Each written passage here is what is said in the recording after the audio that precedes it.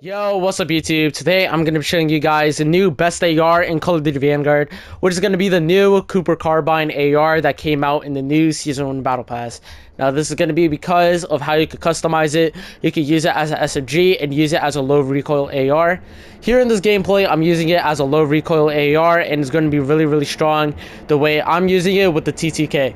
Guys, so this is the class setup I use for today's video, which would be the recoil booster, the 22 Cooper Custom, slate reflector, ragdoll, G45 skeletal, M3 ready grip, the 9mm 60 round drum, lengthened rubber grip, vital, and fully loaded.